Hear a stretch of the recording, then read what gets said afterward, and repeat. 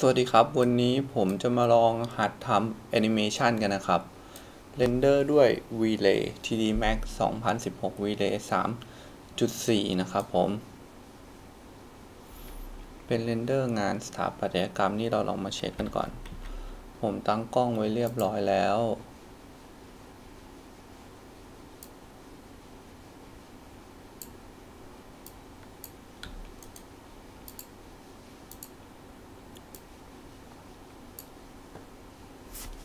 ตั้งกล้องใหม่กันเลยดีกว่า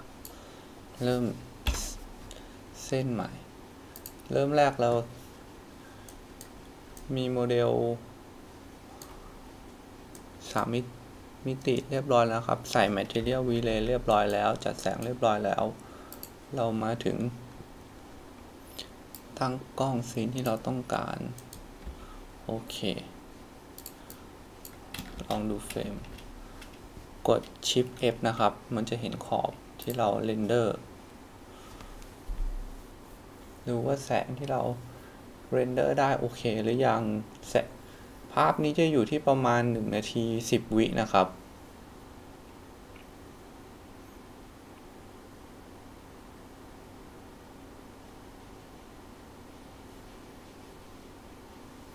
โอเคผมดูแสงคร่าวๆแล้วพอใช้ได้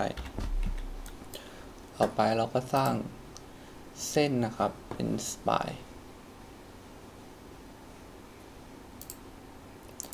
เลือกเส้น Circle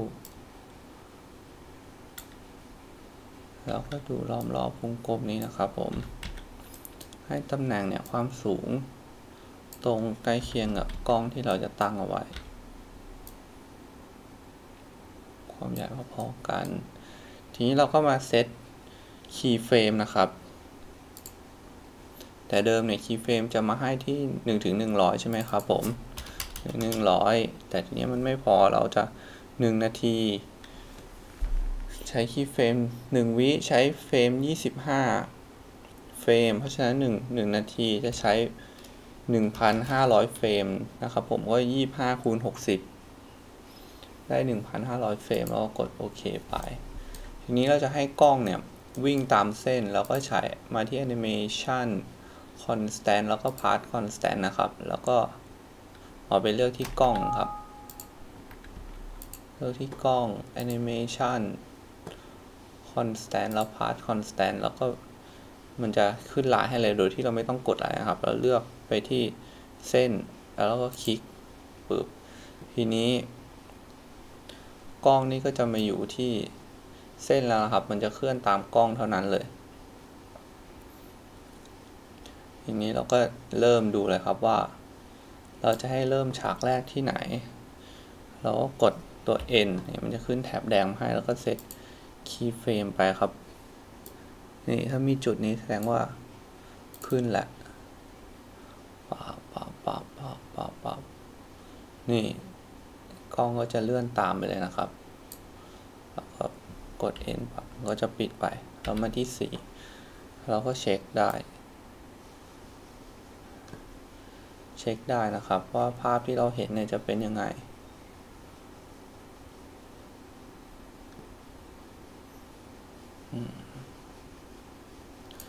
แต่ถ้าเราไม่ชอบเนี่ยเราก็มาแก้ที่ convert เป็น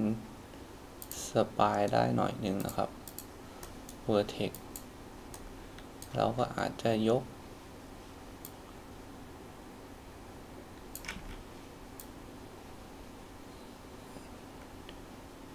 นิดนึง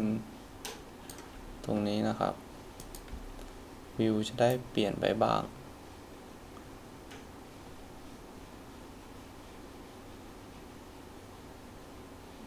โอเค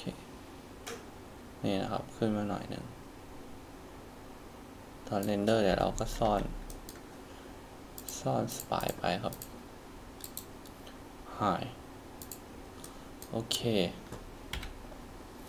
ทีนี้ตอนที่เรนเดอร์เนี่ย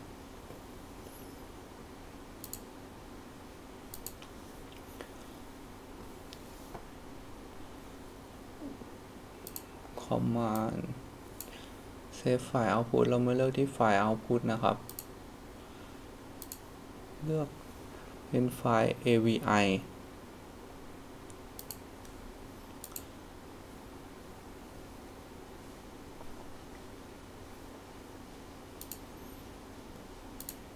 แล้วก็ไป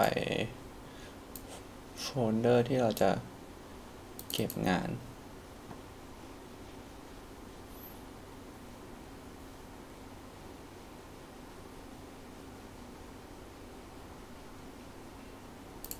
สร้างโฟลเดอร์ใหม่ animation โอเคอุดรเรสตัวเป็นรูปวิดีโอเป็นที่เฟรมเรทโอเคอยู่แล้ว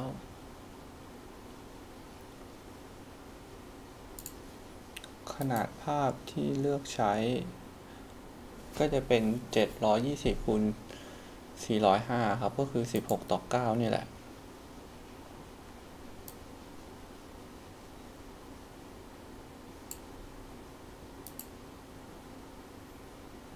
ซีนเสร็จไว้เรียบร้อยแล้วนะครับเดี๋ยวมาเช็คที่ตัวนี้ทีนึงนี่เลือกซิงเกิลเดี่ยวเลยนะครับผม Active Segment เราเลือก0 ถึง 1,500 โอเค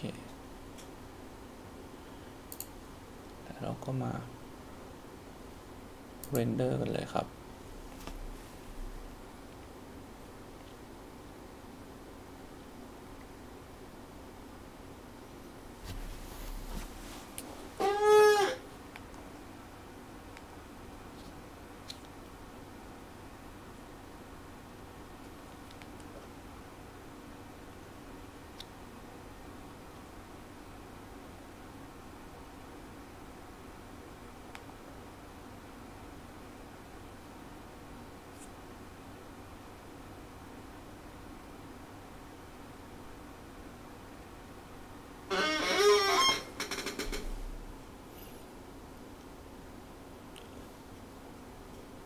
โอเคแล้วนะครับเท่านี้